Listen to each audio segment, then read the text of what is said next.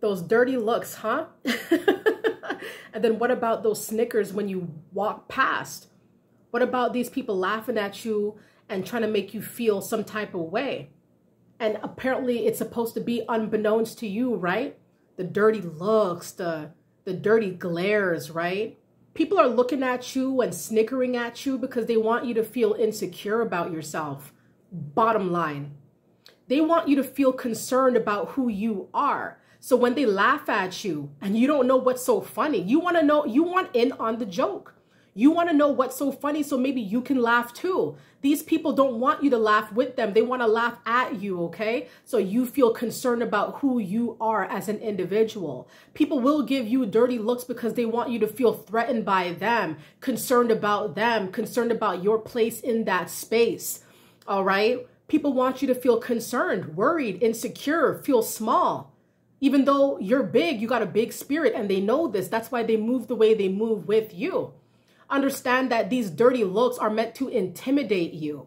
These looks are looks of envy and jealousy poking out. These people can't even hide how they really feel. Trust me, as covert as they may think they are, they're showing what they really feel. When you pull up on the scene, you make people feel nervous, so they got to make you nervous first, right? They got to show some sort of dominance, have some kind of power over you. So when people give you dirty looks, it's like trying to dumb you down in a certain way.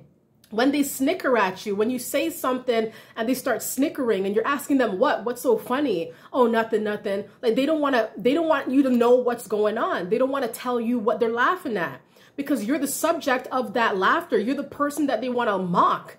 You're the person that they're trying to tease, low key, trying to diss you because you're different. You're not like them. They know this. So they got to laugh at you first. Keep from crying. Sometimes they have to laugh to keep from crying, laugh to keep from shrinking in their seat beside somebody like you. Understand that these dirty looks and these snickers and these sort of taunts that people will put on you when you're around them, when you're in their midst, is to intimidate you. It's to make you feel small. It's to make you feel unworthy, to make you feel like you don't really matter at all. But understand that when these people move like this with you and you know you've done nothing to them, because a lot of times you don't have to do nothing but be yourself. That's all it takes is for you to be yourself, for these people to act some weird type of way around you, right? So understand that when these people move this way with you, you know you're doing something special. You know, the dirty looks and the snickers and the sneers, all these negative things that these people do are meant to make you uncomfortable.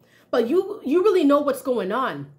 Understand that you're making them uncomfortable. You're making them feel unworthy. You're making them feel sad. You're making them feel upset. You're making them feel threatened, okay? They couldn't threaten you with these dirty looks because you know you didn't do nothing. You didn't know you didn't say nothing.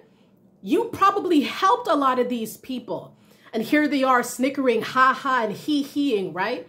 That's what they do best. But what you do best is elevate. What you do best is keep grinding. What you do best is keep shining. You keep going down your lane.